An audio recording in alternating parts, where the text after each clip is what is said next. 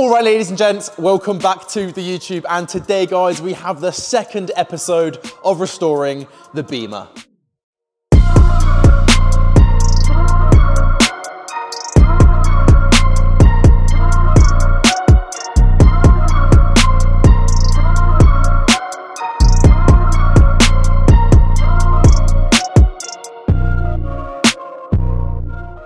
So for those of you who didn't watch the first episode, we did an extensive service on this Beamer. We changed the oil filter, we put new oil in, we changed the air filter, the cabin filter, the fuel filter, and we also put in new spark plugs. We also changed the wheels from these BBSs, which are quite nice, but are very damaged, to these very, very real BBSs. Yes, these are reps, but they look good and they are made well. And finally, we replaced this lower trailing arm because the old one was completely ruined. But we are so far from done with this restoration of the Beamer. We have loads to do. I'm gonna go through all of the problems that we still have now. A, the problems that I know how to fix, and B, the problems that I actually might need your help for because I have no clue. So firstly, starting off with the problems I know how to fix, this interior is in dreadful condition. I mean, just look at this, and finally this, which has completely fallen off.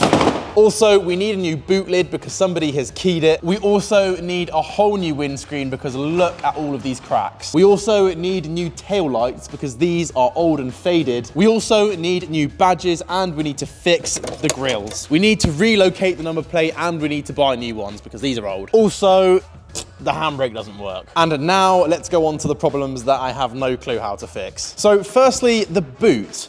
It randomly opens. So I'll close it, I'll leave my car and I'll come back and the boot will be open. It's really weird. Now, whilst the central locking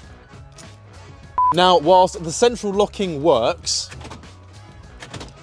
when the car is parked and locked, it randomly sets off the alarm. So now on to the biggest problem that I don't know how to fix, the dashboard lights. So firstly, we have a traction control light, a handbrake light, and an ABS light. Now, these I have no clue what's going on with because sometimes they are off and they work fine. You can use the DSC button to turn them on and off as you should, but other times they are completely on the whole time and the traction control doesn't work, which is very strange. I have no idea why that's happening. And secondly, the airbag light is on when we haven't had an accident. We've removed no airbags and it just makes zero sense to me. So if you understand these problems and know why they're happening, let me know in the comments. So as you can see, I don't know how to fix many of the problems that we have, but we are going to start today with doing the windscreen. Now, obviously, I'm not doing this myself. I have a windscreen man coming over to help us fix it. So let's get into it. 5 minutes later. So, ladies and gents, windscreen man, AKA Danny, is here to help us out with this windscreen. Would you mind just like talking through exactly what it is we're doing? Yeah, so basically we're gonna start off by taking the interior mirror out. Yep. Then we'll take the window wipers off. Yep. Exterior trim, and quite simple from there. You just cut around the edges of the windscreen with an angled blade and wire out the bottom. Yeah, very simple. But yeah, so with that said, ladies and gents, let's get this new windscreen fitted.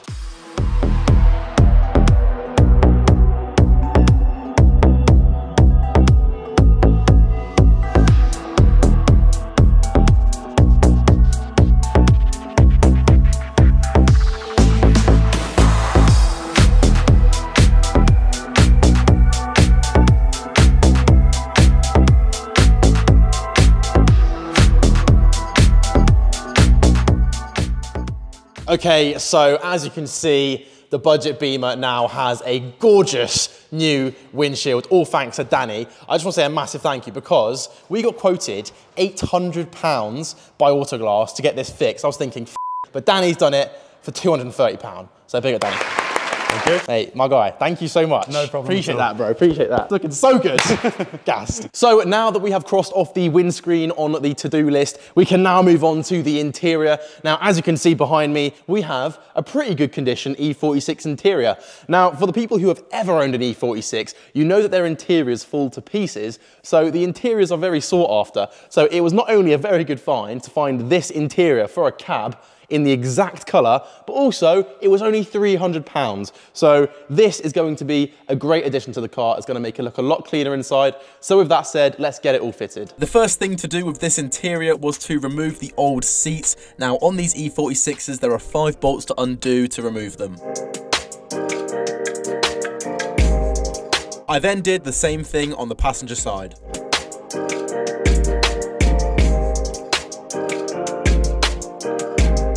After removing the seats, I then discovered how disgusting the floor of the Beamer was. There was gum, peanuts, dust and dirt. So we went around with this hoover and also this brush on the end of the drill to give the floor a good clean. I then removed the rear bench, which is very simple. So as you can see from the back seats that we've just taken out, they have some very prominent tyre marks. Now, what I think's happened here is somebody's taken the E46 out drifting, quite clearly. They have their drifting wheels with hot tyres on there. They've put them in the back seats. And because the tyres got so hot when they were drifting, they have permanently marked these seats. It's just another valid reason why we definitely needed a new interior. After taking out the bench, I then moved on to the backrests. This is just 2 bolts at the bottom, and then I just had to wiggle it free. Now, to get to the rear pieces of interior trim, I had to lift up the roof cover, and then I could undo the 2 bolts underneath the passenger side rear armrest, and then I could remove the trim piece. I then disconnected the small speaker, and then I could undo the 3 bolts which secured in the top trim piece with my 6mm socket, and then I could pull it off. I then got our new interior trim piece to replace it and fitted it on.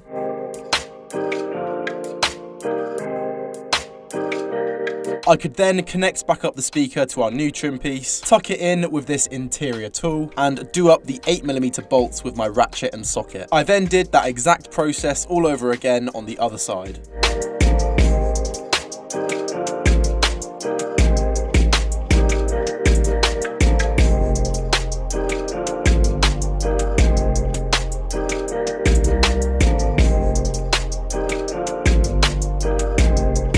So after getting all of our new rear interior trim pieces in the car, I could then get in the new backrests, followed by the new rear bench. And then I could get in this final center section of the rear interior. And after all of that, the rear of the interior was now looking amazing. The next task I decided to tackle was removing the door card. Now, there should have been 4 bolts holding this in, but because 1 bolt was actually missing, I only had to undo 3. I could then disconnect the door handle, undo a couple of electrical connections, and then remove the door card itself. So, guys, after taking off this door card, we came to a little conclusion. As you can see here, I have the rear trim pieces that we just put on, and this speaker was sitting behind this trim piece underneath there, and we thought we'd do a little speaker test just to test that they all work.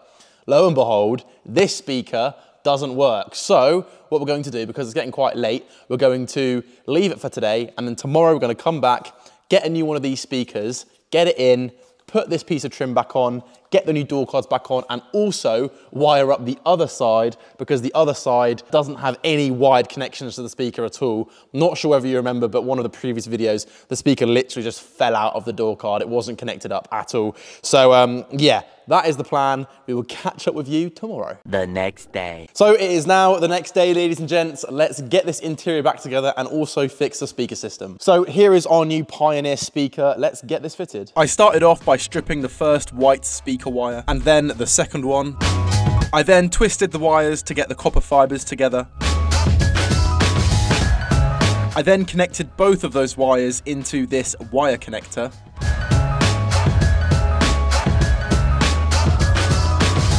I could then strip and twist the brown and blue wires that used to be connected to the old broken speaker. And after doing that, this is what they look like. I could then connect up the brown and blue wires into the wire connector.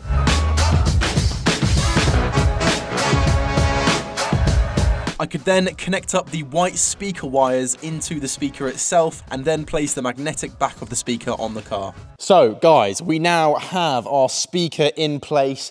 All of the wires are connected up. We're now going to play our copyright-free tunes and see if this works. So 3, 2, 1. Yay! All right, that's done. On to the next task. So after quickly putting back on the rear speaker trim piece, we could then move on to fixing the passenger door card speaker. So here we have our speaker and here we have our tweeter. It's basically the same concept as the back speakers, so let's get them in. This was actually very easy compared to the rear. I didn't have to strip any wires. I literally just placed the wires into the wire connectors and tightened them up with the screwdriver, and then we were done. So we're just going to give this another test, just like the back. So let's get on our copyright-free tunes. Should be an electrician, mate. I'm banging. The next task was getting on these new door cards. So here we have some lovely new clips from BMW. We're gonna match them up to the old door card and then get it on. So let's do it. I then took our new door card and passed through the wing mirror control wire and connected it up. I then connected up the door handle, tightened up the screws for the tweeter, and lined up the door and secured it in with the clips. The last thing to do on this driver's side door card was to tighten up the 4 bolts that secure it in place. I then repeated that process again on the passenger side.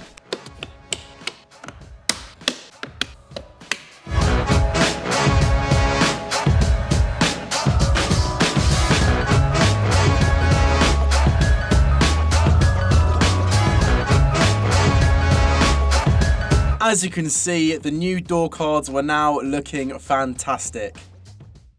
So the E46 is now looking very good, and it's also sounding very good. We have every single speaker in here working, and there was like 3 of them that didn't work, and all of them are now working. So this one works, this speaker, this tweeter works, same goes for the other side now. Neither of those worked, but we've sorted both of those. We have this speaker working, this tweeter working, as well as this speaker now, which was broken, and this tweeter. We have all of the rear pieces of trim on both sides, the new seats, the new backrests, all looking very nice indeed. We now have to sort out this armrest and this kind of section here, and then once we've done that, we can get the new seats back in and give it a big clean, and then that'll be the interior done. So to get this center console section sorted, I started off by removing the gear knob. After disconnecting the window switch wires, I could then remove this interior piece which sits around the gear shifter. Guys, just look at how absolutely disgusting this is. Oh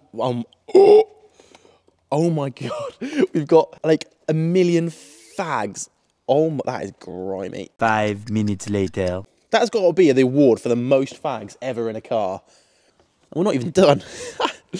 There's one there as well. So I started off removing the centerpiece by taking out this very botched self-tapper. I then removed these black trays from underneath the armrest, followed by the rear ashtray. I then moved on to undoing the 2 screws that sat underneath the rear ashtray, and I then removed this piece of plastic. I then popped out the hazard button and the interior door lock button. After that, I could then start on removing the armrest bolts. So there was one at the front here and also one at the back.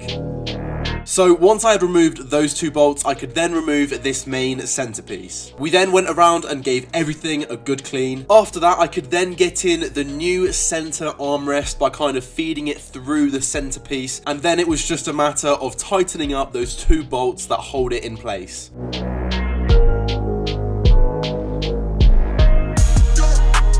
Once that lovely new armrest was in place, I could then put in the new window switches and connect them up to the wires. I then placed back on the leather boot and got back on the old gear knob. So guys, we are reusing this old gear knob temporarily until the new part arrives. It hasn't come in the post yet, so this is just to get me home tonight and tomorrow, but it should be coming within the next few days. Next, I put back on this piece of plastic, fitted back in the rear ashtray, gave the floor another good clean, and then I could get in the new driver's side seat and secure it in place.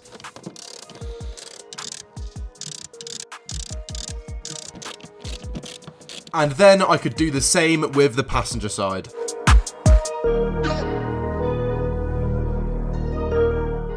So guys, the interior is now fully back together on the budget Beamer. We have everything in there. All of the new beautiful back seats and the back trim pieces are all in. We have the new seats and the new window buttons, as well as the new armrest. Everything's had a solid clean. It is looking absolutely gorgeous. But there is a big but with this. It's kind of 2 steps forward, 1 step back with this Beamer. If I sit in this driver's seat, you will see what I mean.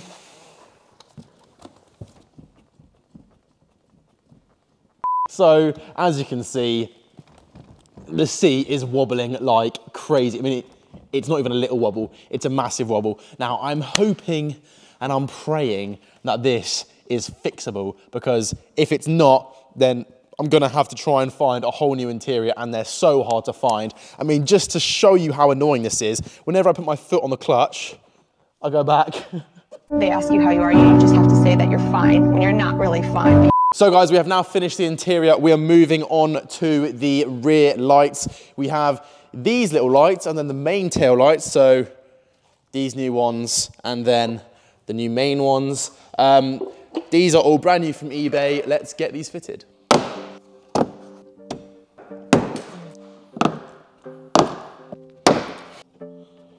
So I started off this job by removing the boot lining. I then unplugged the wiring loom, removed the bulb housing, loosened the 10mm bolt with this ratchet and socket, and then I could take out the tail light which is mounted on the boot. So after I gave the surface a bit of a clean, I could then get in the brand new boot mounted tail light. I could secure it in place with my 10mm socket and ratchet. I could then put the bulb housing back in its place and then connect up the wiring loom. I then repeated that exact process all over again on the driver's side.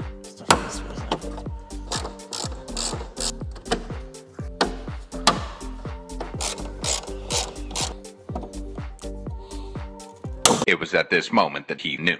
He f***ed up. So because I snapped the clip, I had to duct tape the hell out of the bulb housing to secure it in place. I could then plug back in the wiring loom, get the boot lining back on, and then move on to the main tail lights. So as you can see, this little section of the tail light is looking immaculate, very, very shiny.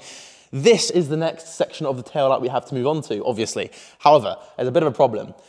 I bought coupe lights because I'm an idiot and I assumed that they were the same, but they're not. So we can't use the tail lights that I've purchased for this section of the tail light. So what we're going to do is we're going to take this lens cap off, polish them, and make them look as shiny and new as this, because they're actually in decent nick. So let's get into it. So I could start this job off by undoing this very botched self-tapper. I could then remove the bulb housing, unplug the wiring loom, and then I could get on with undoing the bolts that secured in the taillights.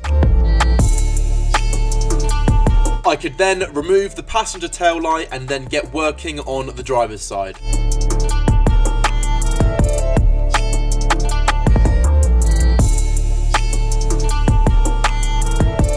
After removing both of the taillights, I then worked on taking off the lenses. To do this, I applied some heat to the adhesive that surrounds the taillight, and then I could pry the lenses off.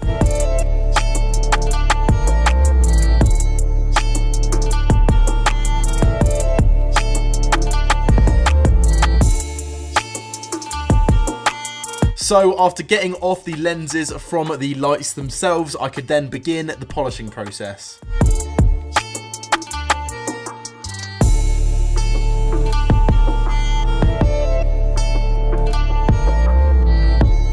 So once I had made the lenses nice and shiny with the polisher, I could then go around with this clear bathroom sealant, and then I could stick the lens back onto the light itself. Then all that was left to do was to get the lovely new refurbished lights fitted again back onto the car, and then we were finished. To give you some perspective as to how much better they look, here is what they look like before, and this is what they look like after.